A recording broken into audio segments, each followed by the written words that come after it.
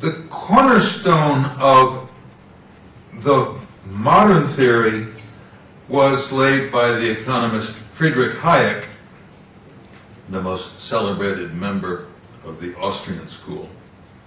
Hayek said that in a modern economy, one that was constantly changing and becoming more complex and specialized,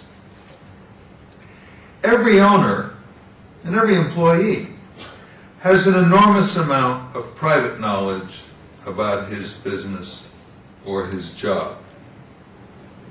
There was a story in the Wall Street Journal a couple of years ago about in which a reporter was recounting his waiting in an elevator, and a delivery man came in, a FedEx guy, I guess, came in with a bunch of boxes under his arm.